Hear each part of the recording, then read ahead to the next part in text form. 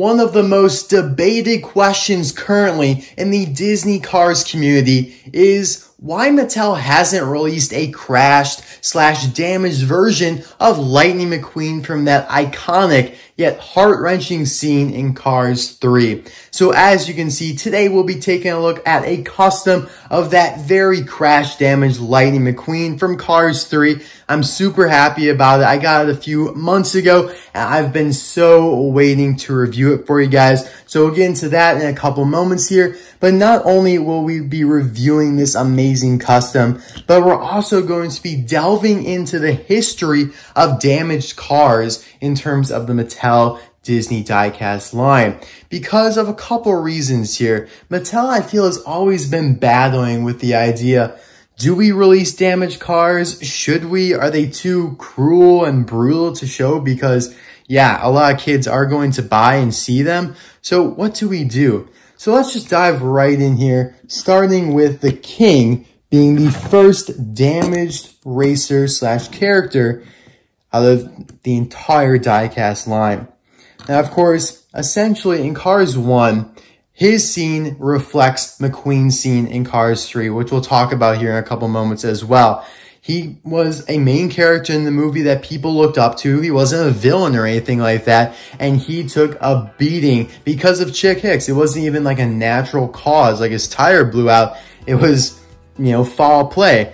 And so Mattel still released him. They seem to have no drawbacks at this time. And then like a little bit less than a year later, they released Damaged the King again, but as a lenticular moving eye release in a 3-pack. So that was it for the King. Then he's become quite a rare release now. But also in 2010, as you guys know, something pretty insane happened.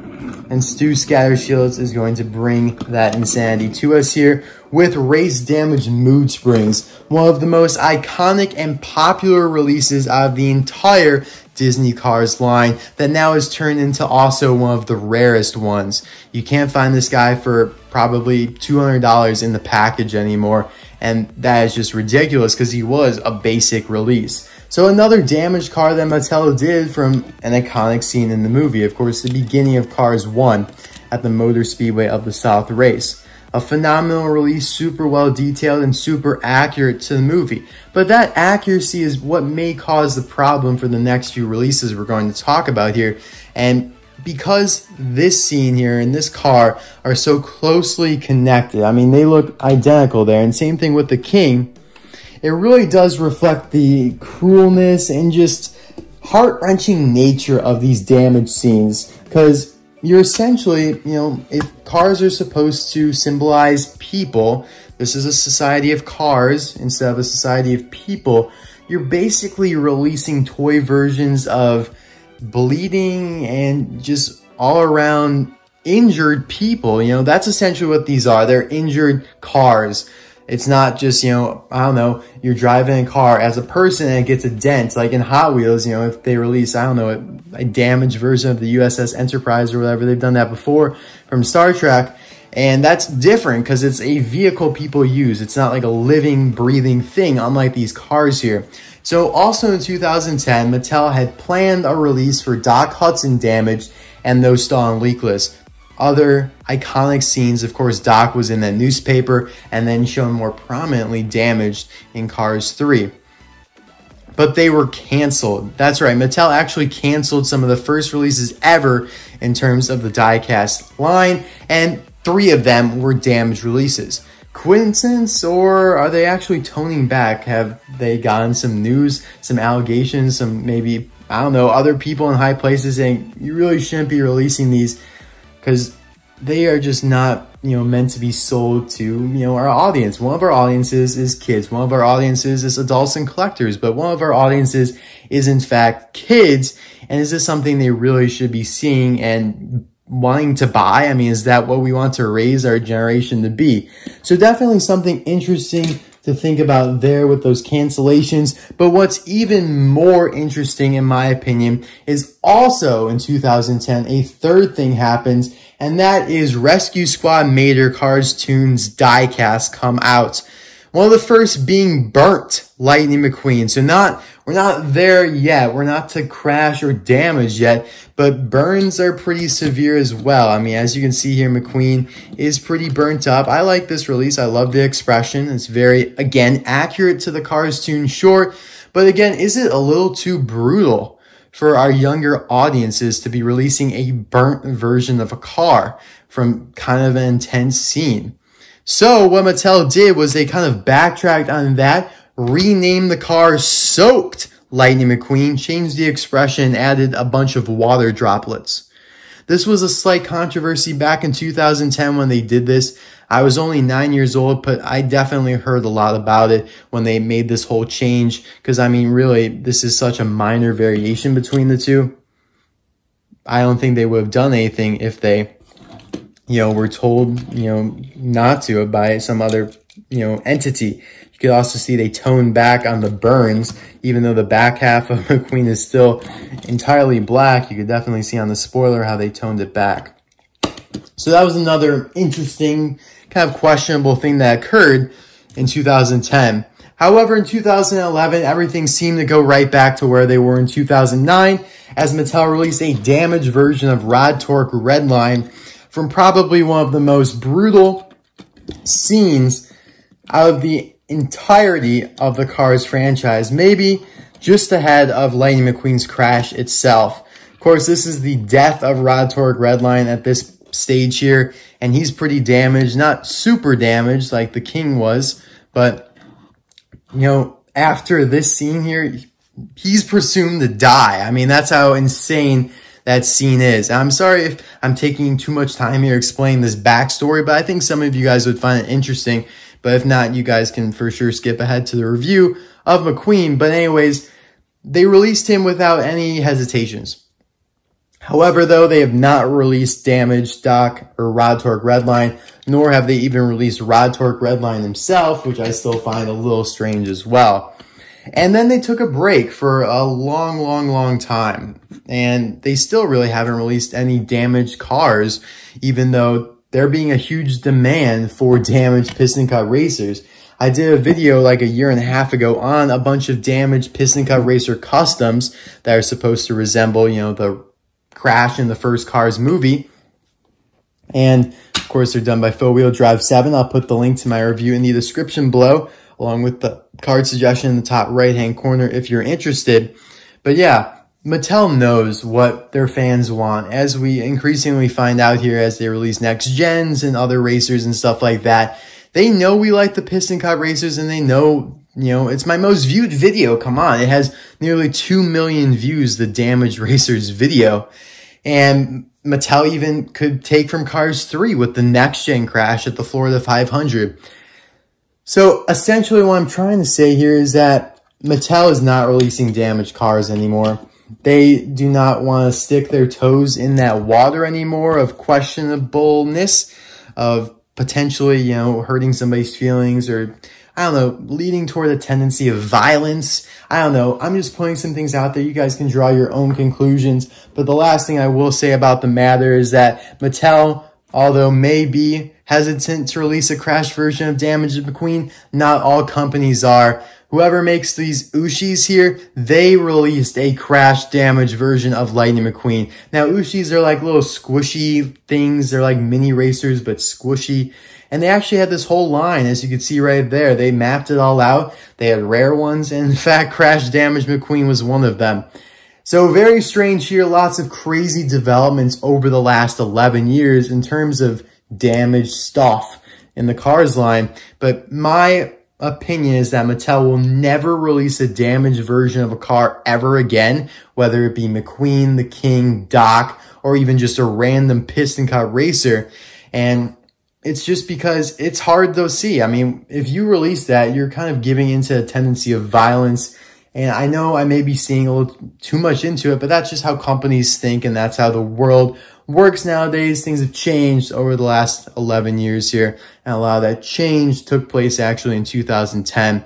But either way, though, I wanted one because even though it is heart-wrenching, it's a cool piece to have in your collection from one of the most iconic scenes out of, all the Cars movies here. So without any further ado, let's get into the review here of Damaged Lightning McQueen.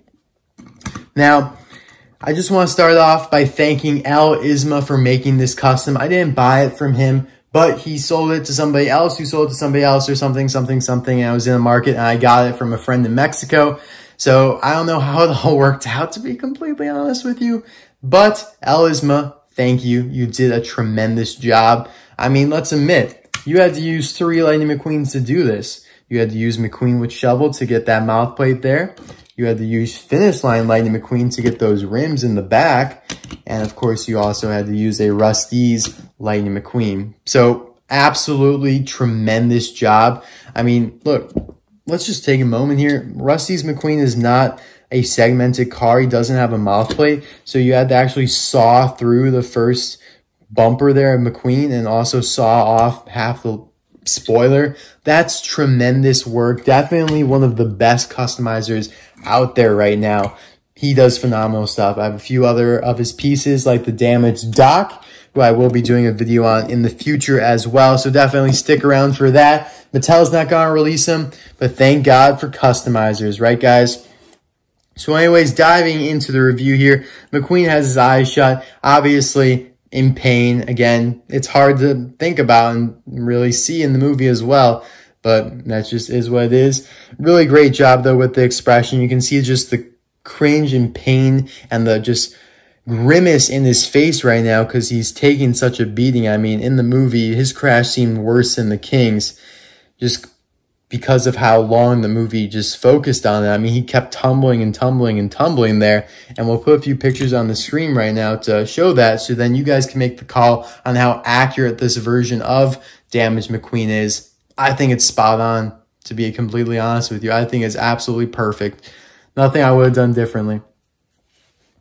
But anyways, throughout the entire body here, he has the tarmac, asphalt marks on him, the blackness. He has a dent there on the hood. The Rust-eze is almost invisible here with all the markings he has. I mean, just a phenomenal job. The wheels are all bent and twisted up. His axle and base there. He's got all sorts of scratches. Again, tarmac, asphalt markings here throughout his entire body. Scrapes, just so realistic too. Now, since he took those rims from the Finish Line version of McQueen, he had to put the yellow trim on there to match the Rust-eze version. Just a phenomenal job. So these are even bent up as well. You can see how he did that. The window bar here is kind of bashed in. You can see his frame is all messed up. Some detailing there on the roof. And then, of course, the phenomenal job here in actually sawing through the spoiler there. Because in the movie, it was half attached. And in artwork that we've seen of him, in books and stuff, you can see that this is how it happened. On the back here, he's got some more markings, although it's probably one of the cleaner spots out of all of him. The spoiler is still very firm, though. It's still metal. But this whole part here is super beat up there. You can see the fresh cut metal, how it came straight off. That is just terrible. But in a good way, of course. Great detailing. Just soak in the detail on this custom. Definitely one of my favorite customs in my collection.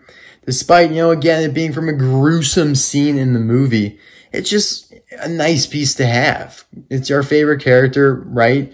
That we saw, take a tumble, to say the least. But it's still a conversational piece, and I'm happy to have it in my collection. I know a lot of you guys would like to have it as well, because it's so much and frequently commented on my video. Why doesn't Mattel make a Damaged the King, or Queen, or whatever, McQueen the King, same thing. Why doesn't Mattel make a Damaged Dock? Are they going to? And I always say the same exact thing, Mattel probably is not going to do this anymore due to the gruesome nature of it. But anyways, guys, before we end off the video here, who did it better? You have Rust-eze Lightning McQueen here and his damaged counterpart. You have the King and his damaged counterpart. You have Mood Springs and his damaged counterpart. And you also have Doc and his damaged counterpart. lots of damaged cars.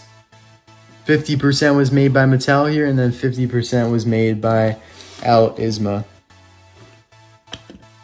I know a lot of people are big fans of race damage mood springs, who I actually will be reviewing soon for a Throwback Thursday episode. I'm pretty excited about it. I haven't reviewed him in years, so I think it'd be great to bring him back for a little review. And same thing with Doc, but he'll just be reviewed in a regular video because he's not really throwback. You can see how he had to cut the trunk open there and the hood. And yeah, again, I definitely recommend checking out my video on those damaged racers. You know, there's even a damaged Apple. How cool is that? Looks like Damaged Apple almost had his spoiler taken off too, but looks like it went more to his back fender and bumper there. So yeah, my conclusion on this all is Mattel is done with damaged cars. They are just too gruesome for them, which is definitely understandable. I totally see why they would not release them or want to release them. And that's why we have customizers out there. And in all honesty, it's not that hard to make a damaged racer, I would assume. You probably just take a hammer and just start bashing him, I guess. Despite the, again, gruesome nature of that, it does work. So thank you guys so much for watching. We're bringing Race Division 017 here for the rescue of Lightning McQueen. Of course, Tiny Lugsworth, Stu Scattershields, and Super Chase Morgan Martins. They all are from Race Division 17, if you guys did not know that. Pretty cool stuff. Anyways, guys, thank you so much for watching this review of this amazing Damaged Lightning McQueen custom. Let me know your thoughts on the whole reason why they may not release him, or maybe if you do think they will release him, let me know what you guys think in the comment section below. I will see you guys in a future video very, very soon. Of course, quality content coming at you on a Tuesday, Thursday, Saturday, and sometimes Sunday basis. So at least 3 videos a week. Usually 4 though. I'll see you guys maybe tomorrow then for a video. I'm not sure.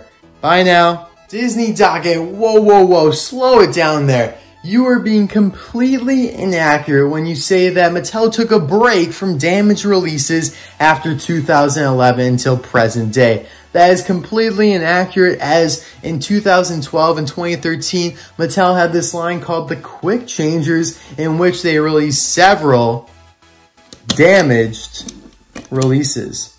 And as you can see with these 3 here, the select few, they do look pretty damaged, with Nigel Gearsley's eyes, his hood's all cracked, Raul's hood, his window's cracked, and of course Grem has 2 bashed in doors. So what does that mean, RC Cars 5 Disney Docket? What does that mean?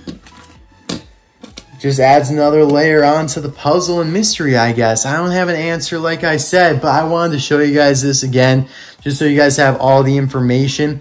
It is an interesting, little add-on piece to this all, because after those cancellations, after Rod Torque Redline, then you have these, and now the hiatus, you have the Ushi's release. So what's the deal? Ushi's is a smaller company. Maybe they just didn't, care as much, as Mattel has a larger public image and reputation. Who knows what the deal is, but it's a lot to think about. So let me know your thoughts in the comments below. And for real now, bye, and I'll see you soon.